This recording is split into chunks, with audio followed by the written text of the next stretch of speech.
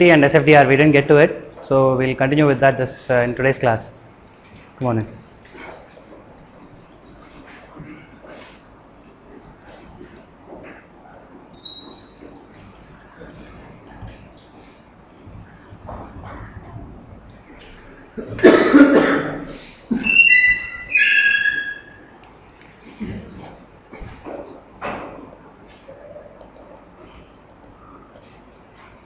So what is sensitivity?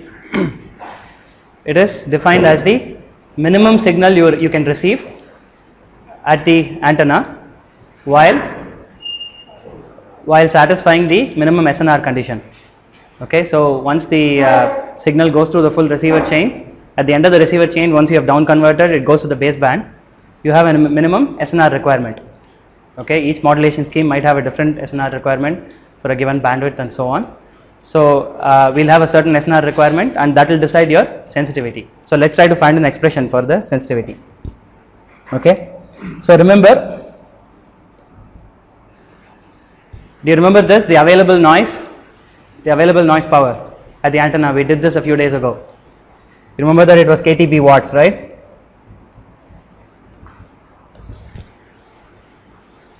You remember this? We did this a few classes ago.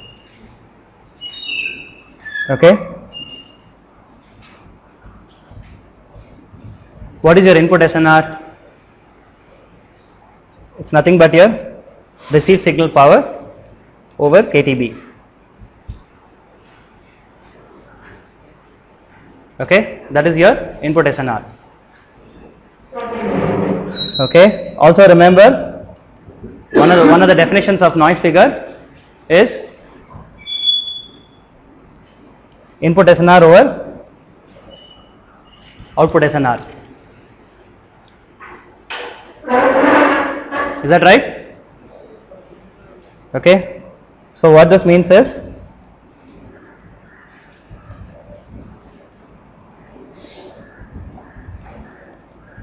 okay, SNR in we know. So this is actually which way should we put it in? We want P sig, so let's put it the other way. But that's okay, we'll work on it. Over F, right? P sig is times F times kTb. So we want to find out P sig, or rather P sig minimum. What is the minimum signal you can receive? Okay. So let's express both sides in dB, because that's easier, because we are going to work with dB quantities.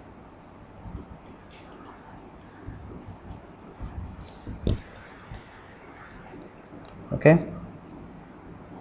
So you have SNR in dB plus your noise figure plus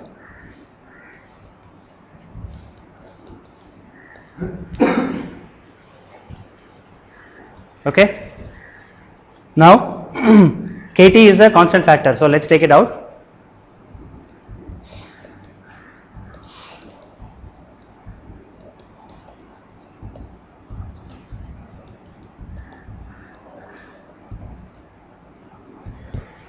Okay, so what this means is, this is pretty straightforward, right? Your signal occupies a particular bandwidth, you're integrating the noise over that bandwidth, then you have the noise from your receiver, and then at the end of the chain you have a minimum SNR. So if you want to find out minimum sensitivity, you need to put in SNR minimum for the SNR. Everything else is fixed, right?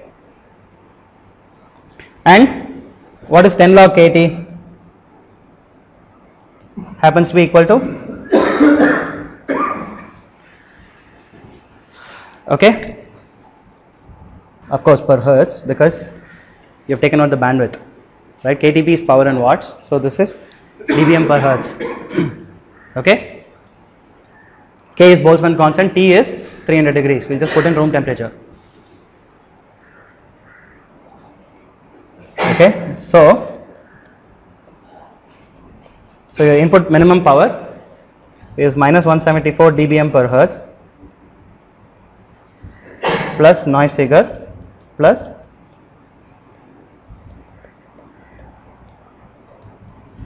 SNR min. This is your sensitivity. Okay.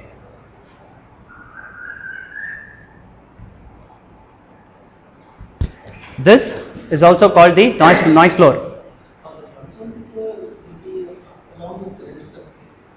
Yes, so that KTB already assumes it's the available noise power. Yes. So, okay, so the reason it's called dBm per hertz, remember that the available noise power is KTB watts, right? So once you have taken B, KT is actually watts per hertz. By multiply by 300. No, you need to divide it by 1 milliwatt, right? Because you're doing dBm, right? Don't calculate load; it will definitely come out once you refer it to 1 milliwatt. Okay, and this is called the input noise floor. Okay, we'll see why we are doing this, because when we get to the dynamic range, we want to use this noise floor expression. Okay. Okay. Also note that it's a function of your bandwidth. One thing to remember. So what that means is, let's say you're designing a narrowband system. It may look like the so if you're designing a narrowband system, obviously this is very small. It will look like the receiver is very sensitive, but it may not be, right? If you're comparing two systems, you have to take into account the fact that the bandwidth of one system might be wider or lower than the bandwidth of the next of a different system. So it's not just enough if you just code the sensitivity. You also have to code the bandwidth of the signal. Okay, keep that in mind. Okay.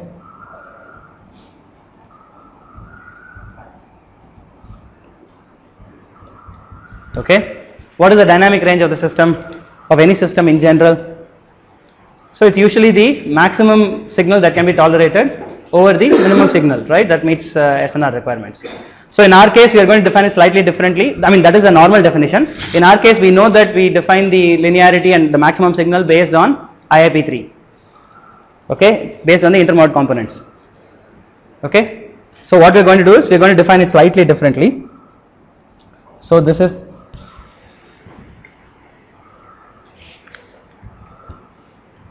so we're going to define it by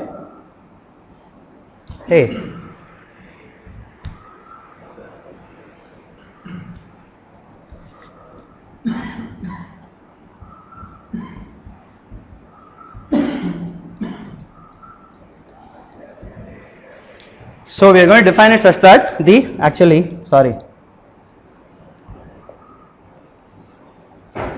so max power level, input power level, when the IM3 product lies below the noise floor, okay,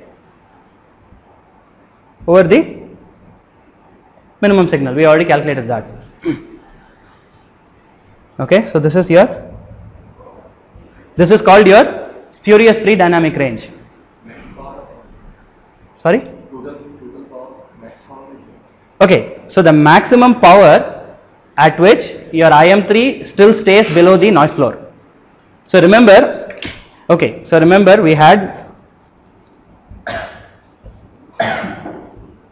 given omega 1, omega 2, right? What do you get at the output? You get this. These are the IM3 products. Okay. Obviously, you keep increasing this power. You keep increasing this power. What happens? This guy also increases, because at the end it is going to be proportional. It probably increases much faster, right? So at some point of time, so obviously let's say you're at your sensitivity point, minimum signal, right? Typically your IM3 products will be 40, 50, 60 dB below your signal. So really it's your SNR requirement will typically be 10 dB or something, 10 or 15 dB. Okay, so typically it's buried under the noise floor when you are at your sensitivity point. However, as you keep increasing your input power, so I mean what that means is you may be getting closer to the let's say the transmitter. Okay, that's a simple case where it could increase. So then what happens is eventually the IM3 products will start peaking up above the noise floor, and those are actually called spurs. When you have unwanted tones peaking out of the noise floor, they are usually called spurious or spurious frequencies, okay, or spurs. So that's why it's called spurious free dynamic range. Okay, let's try to calculate that. I think if you remember this, we got an expression, right, of for IIP3 in terms of delta P. So we'll use that, okay.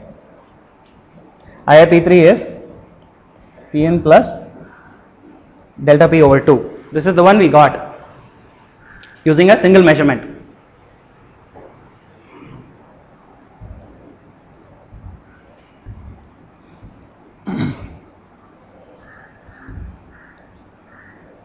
Oh, sorry.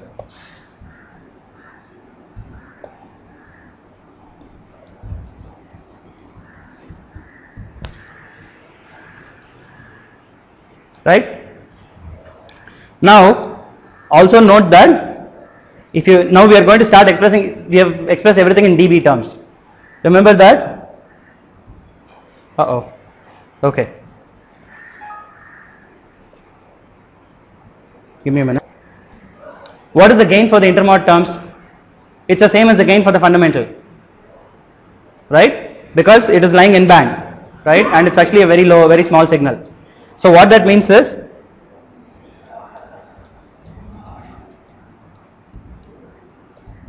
will be the same as if you refer it to the input, right? Both are going to have a gain G.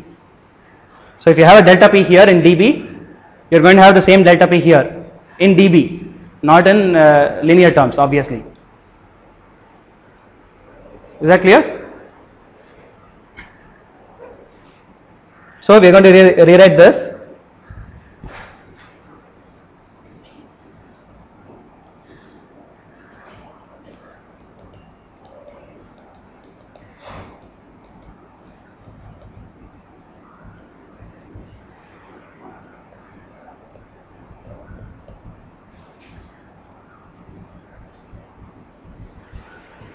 Okay.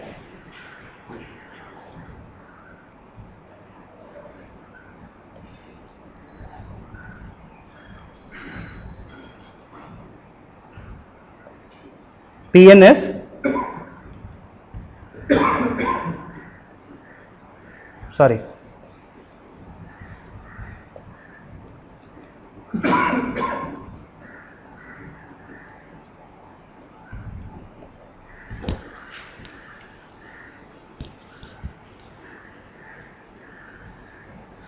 Is that clear? Okay. So now remember that your noise floor is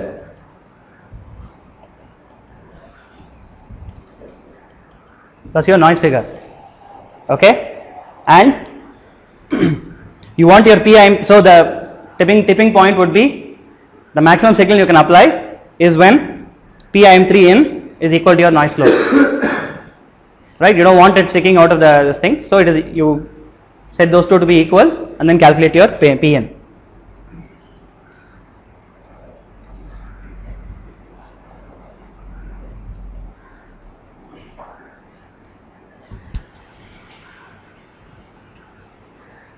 Okay, and we already know P in min.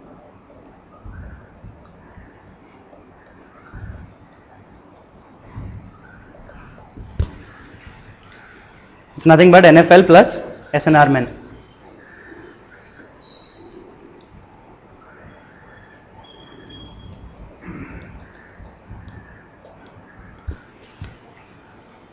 Okay, SFDR of course in dB is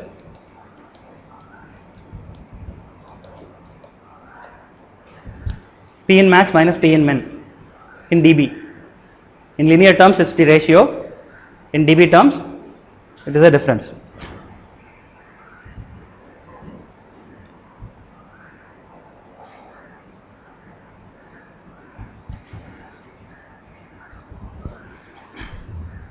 So it's 2 IIP3 minus what is P in min?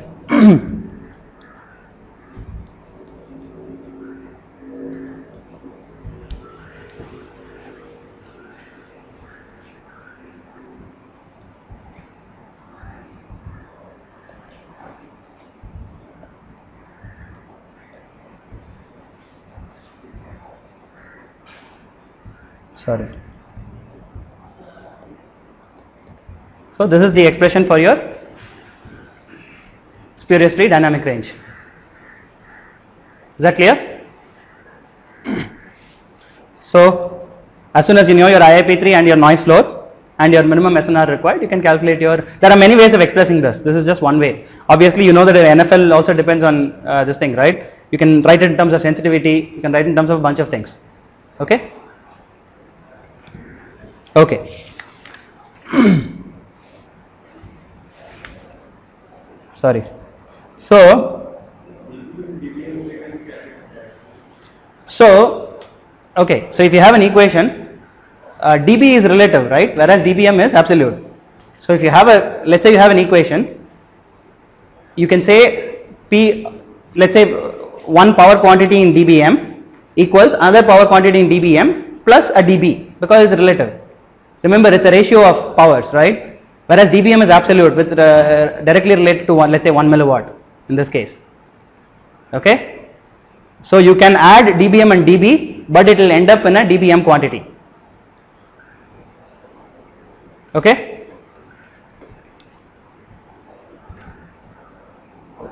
okay.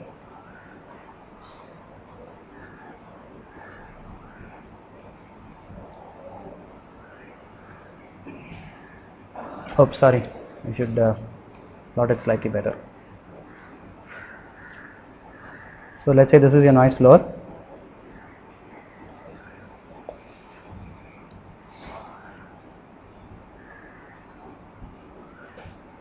Show some.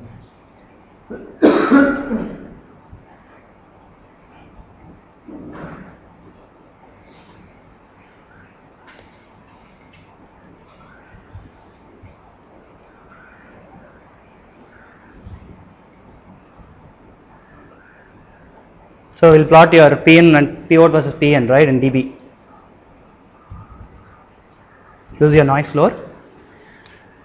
Okay, and remember, this is your IM3 curve. So the point where it actually crosses it is your SFDR point.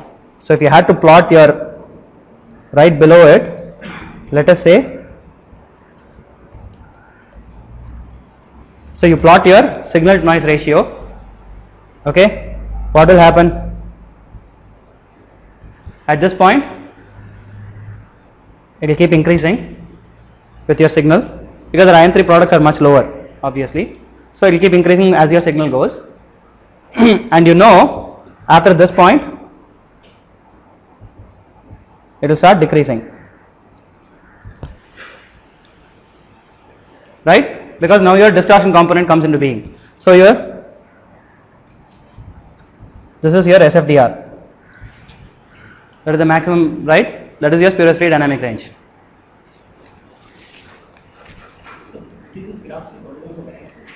This one you are plotting S to N plus D. Let's signal to noise plus distortion.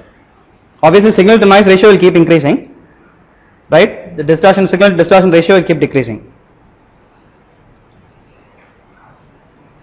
Okay, your SFDR will correspond to this point.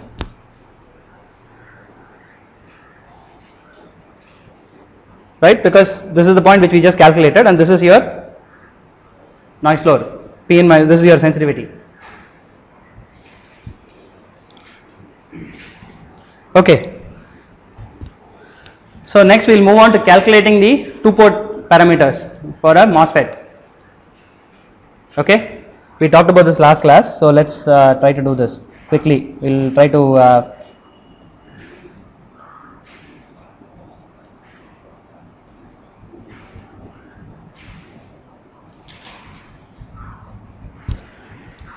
okay, we'll try to do it quickly. For a full description, you can check out the textbook. I think Thomas Lee's textbook, section 11.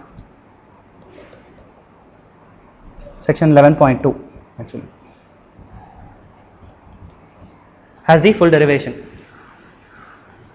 But we'll try to do it fairly completely, but we'll see. Okay, in the interest of time.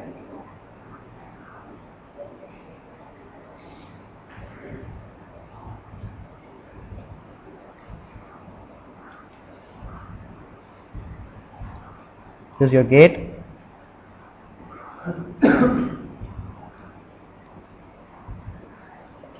drain, and this is your source.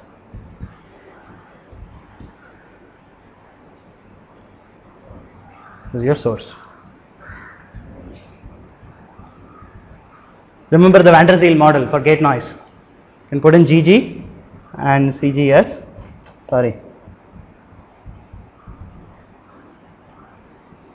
GM VGS. This is your drain noise. This is your gate noise. Everybody remembers this model, right?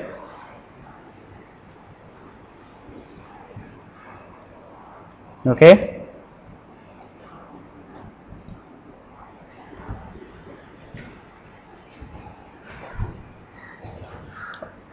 Also remember expressions for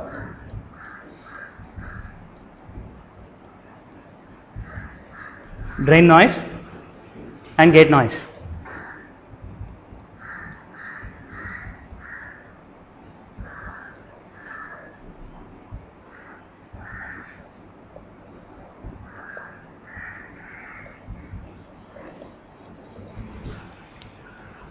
Okay.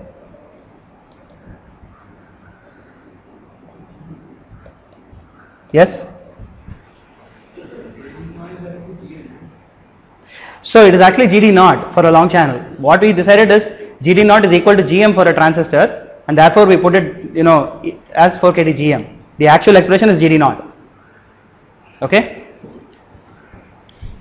And we'll find out that it actually the noise, actually overall noise, depends on the ratio of GD naught to GM also.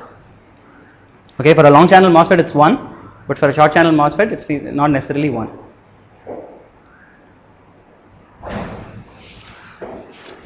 Okay. Now we are also going to define a correlation coefficient C, which is the correlation between drain noise and gate noise.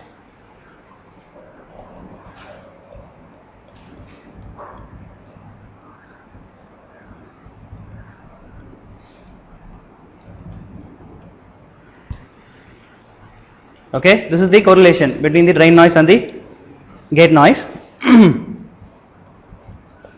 It so turns out it is, from experimental evidence, we know that it's J.395 for a long channel MOSFET. But we are going to assume it's the same for a short channel. Okay.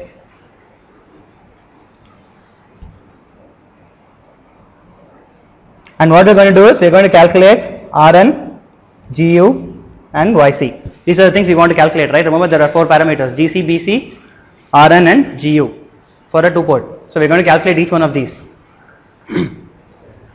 What do we know? We know that Rn is 4 kT delta F.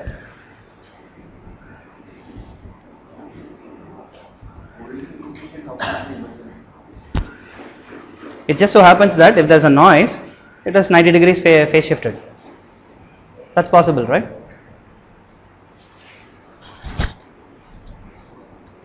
So Gu is Iu squared over 4 kT delta F, and this, which happens to be Ic over En. This is how we define these parameters, if you remember. This is last week, right? Okay. And how will it look like if you represented the MOSFET with that?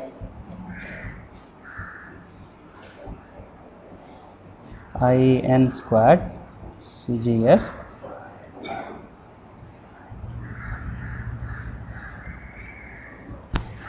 okay, so we want to bring it to an equivalent form.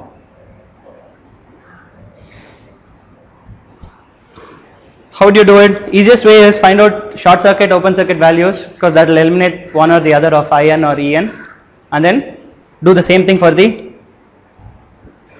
original model here. That's the easiest way to find out, right? Because you are trying to reduce this to an equivalent 2-port parameters with En and In. Okay, so the two things should be equal at all impedances and all driving points and so on. So you can look at the short circuit and the open circuit points. Okay.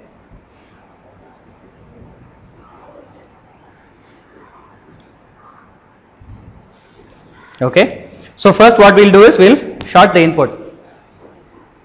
Okay. Once you short the input, obviously IN no longer figures, only EN figures in your equation. IN is completely diverted through the short circuit, right?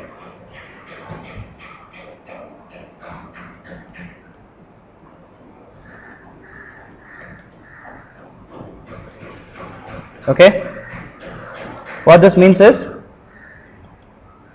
VGS is 0, right?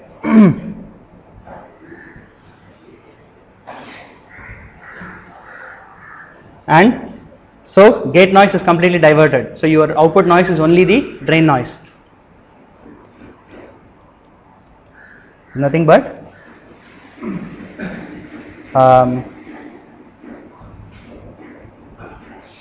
INT squared.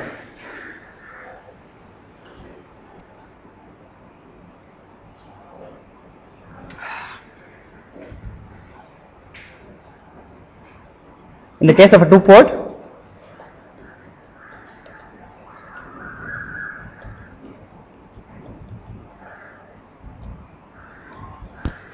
it's nothing but GM times EN squared. So you have a gate noise EN,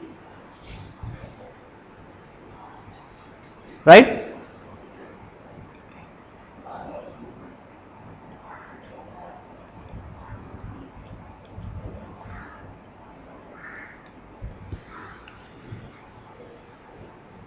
Actually GM squared, sorry, because we're dealing with powers.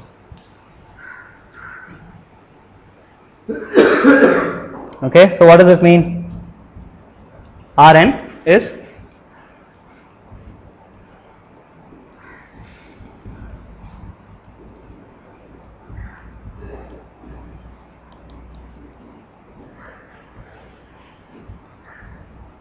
so it's gamma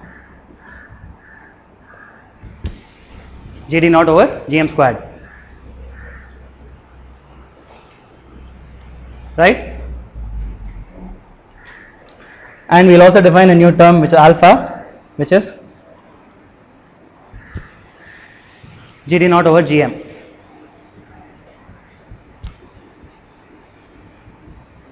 This becomes gamma over alpha GM.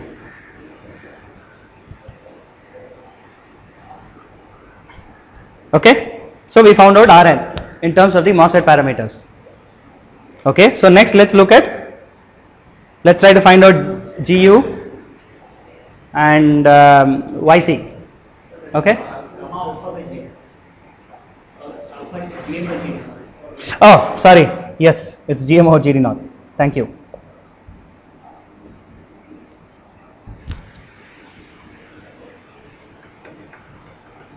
Okay.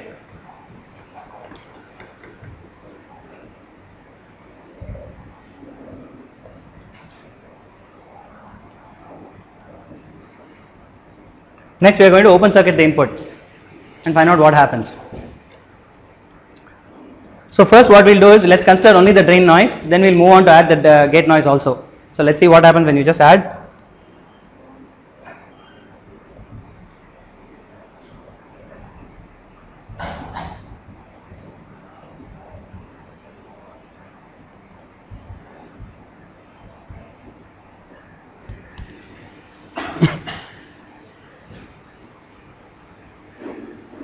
Right?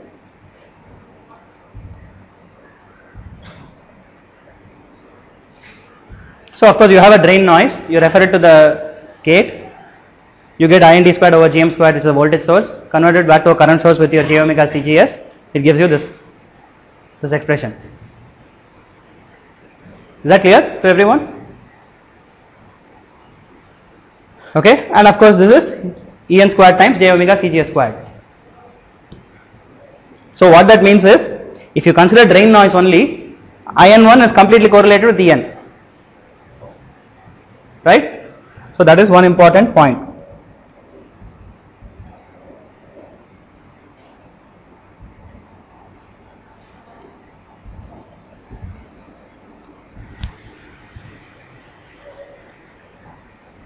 Okay, so now let's consider both of these guys.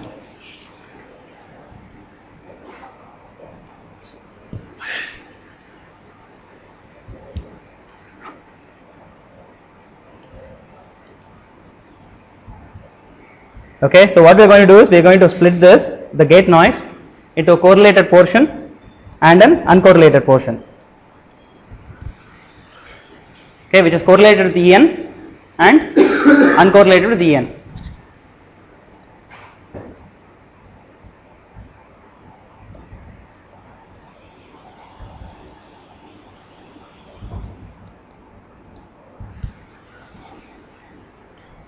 What is the definition for YC?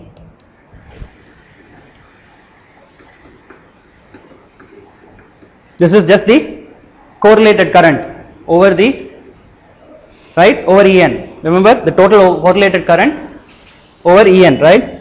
So what is that? It's In1 plus over En.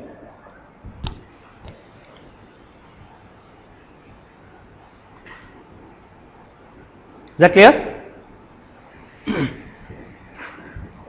What is In1 over En? You already know that, right? It's j omega CGS.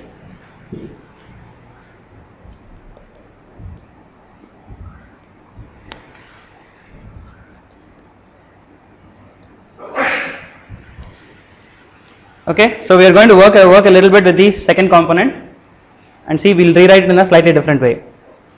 We know that En is, what is En? En is nothing but Gm squared times ID squared, IDN squared, the drain noise. Okay.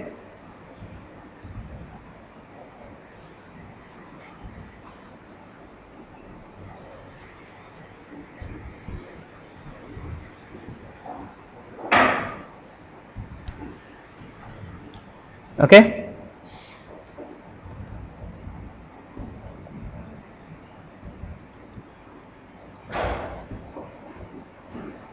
Sorry.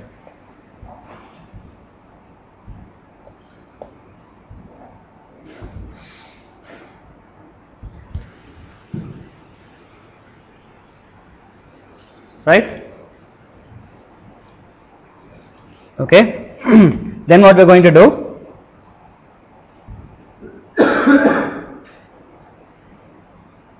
Is that correct? Sorry, it's wrong. Gm is in the numerator. Okay.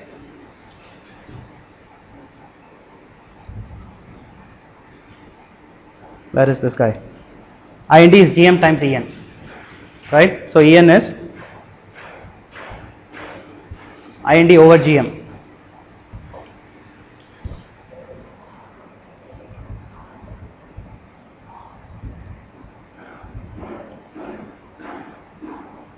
So we are going to multiply and divide by the conjugate of Ind.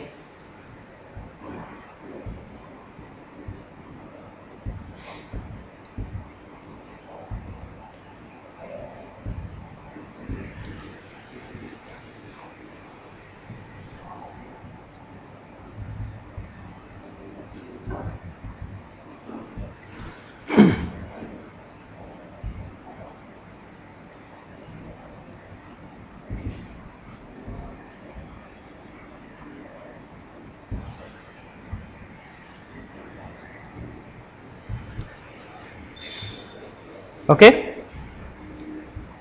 Now we are also going to multiply and divide by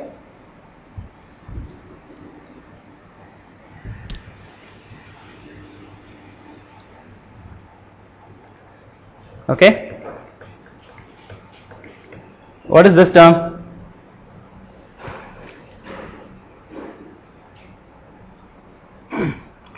Remember the correlation coefficient, how we defined it? INGC IND star over root of ING squared root of IND squared.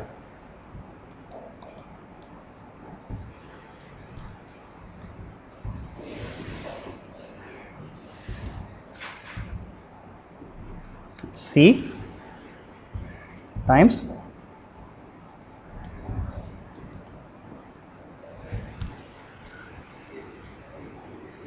right?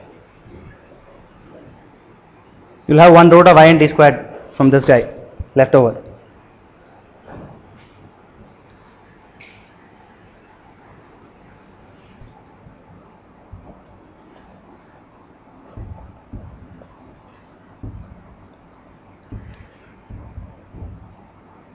What is I and g squared? It's 4 kt delta gg delta f, and this is 4 kt gamma gd naught delta f. So you're going to have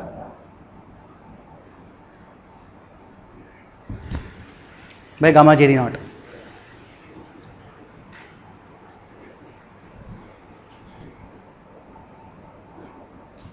Remember, this is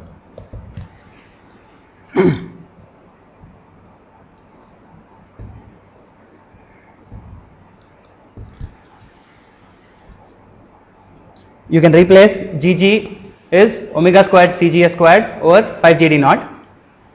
Okay, so and then you can take out j omega Cgs as a common factor outside. 1 plus, oh sorry, j gm mod c, you will get a 1 over Gd naught. You have root of delta over gamma, actually delta over 5 gamma.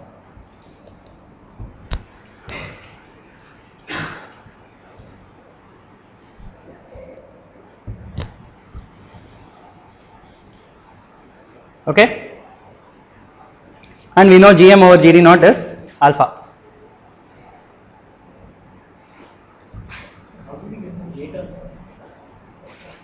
Okay, what I wrote is, I'll show you.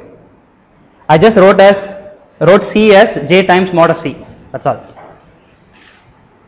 Because we know that C is J 0.395 for a long channel MOSFET. For a short channel MOSFET, what we'll assume that it's still purely imaginary, but it might be a different value. Okay, if it is the same value, we just put in 0.395. If it's a different value, we'll just write it differently. That's all. I just wrote C as J times mod C.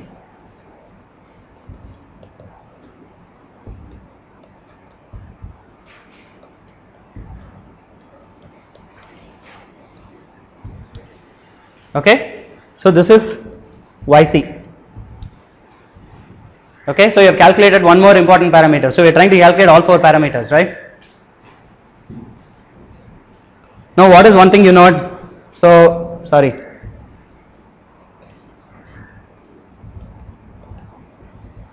Remember that YC was GC plus JBC. Okay, in this case, we are getting GC equals 0. The reason we are getting that is because we assumed there is no gate resistance, there is no input resistive component. Okay, that's the reason why. If there was a gate resistance, either due to routing or due to something else, maybe a poly resistance, that will give a real component in general. Okay.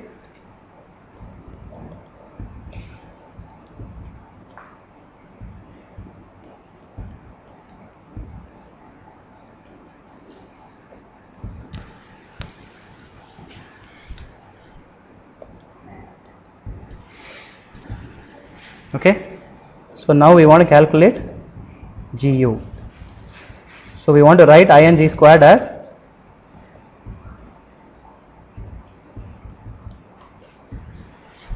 okay, and obviously I and GC and I and GU are completely at orthogonal to each other. So you can write this as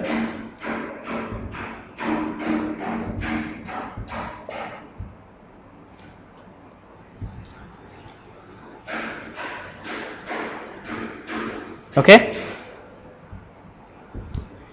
What do we know about this guy? INGC is correlated to your drain noise, and we know that the correlation factor is C, right? So you can write it as 4 kT delta GG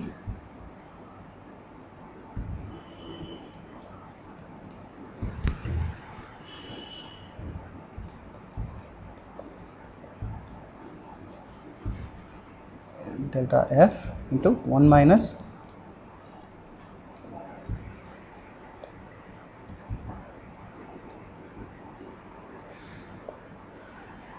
sorry, 1 minute.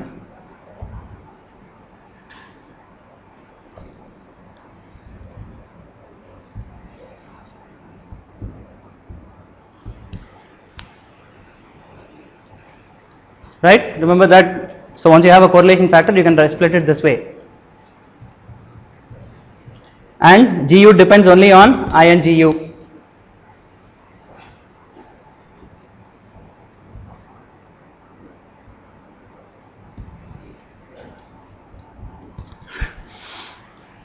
Okay.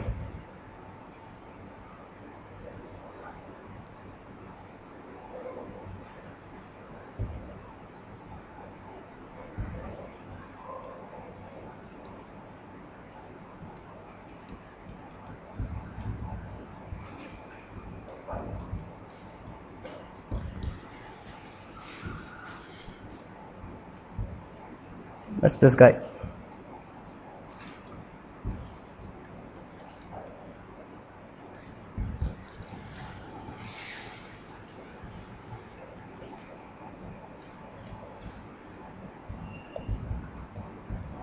So it's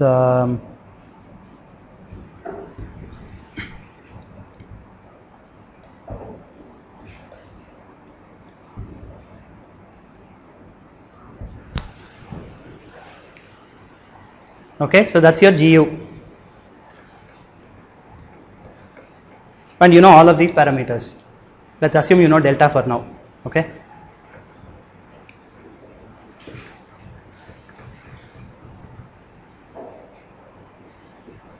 Okay.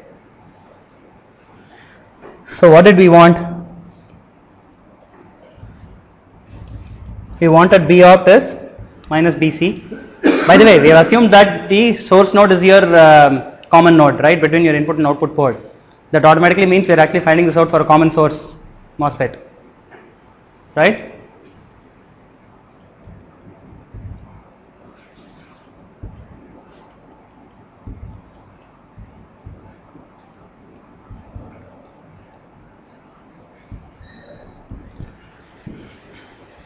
Okay. So what does this tell you? First of all, let's say you at a particular frequency you are matching BS to B opt. Okay. First of all, the negative sign shows that it's inductive in character. Okay. However, the fact that it's proportional to omega, normally if it's inductive in character, it's proportional to 1 over omega L, right? 1 over omega L would be the susceptance of an inductor. So this thing has the right sign but the wrong frequency characteristic. So what that means is, fundamentally you can do a noise match, you can only do a narrow band noise match. Okay, because if you try to match it using, let's say, an inductor, a particular inductor, you try to get an inductive characteristic, the inductor will have the opposite frequency characteristic from this one. Okay, at one particular frequency or over a narrow range of frequencies, you can try to equate the two, but you can't do a broadband match. It's quite difficult. Okay. What is your G opt?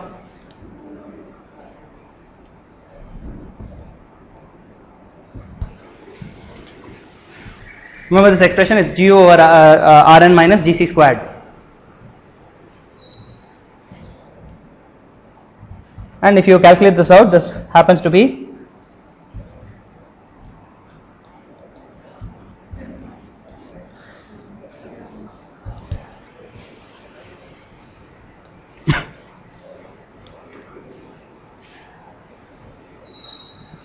okay.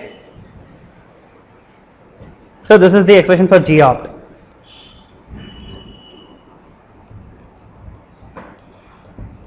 Remember the expression for Fmin in terms of, right, all of these parameters.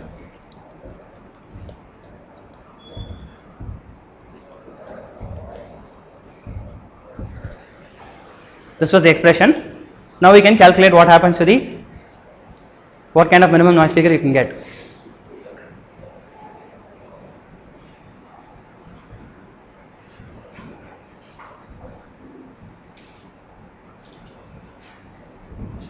So you can plug in all the numbers. So what you get is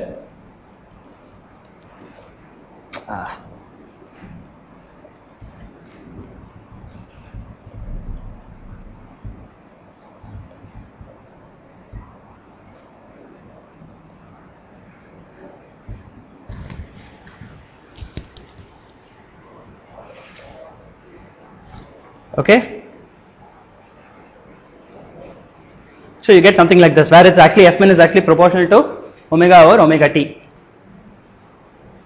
So obviously the closer you get to omega t, the worse the noise figure will get. Okay. Okay. So obviously, so what that, okay, one other result from this is that as you go to faster and faster processes, omega t gets better and better, right, for a given current. So what that means is you actually, your minimum noise figure achievable actually gets better. So things actually get a little bit easier if you go to a faster process, if you want to design LNAs. Okay. Okay. So we will continue next class.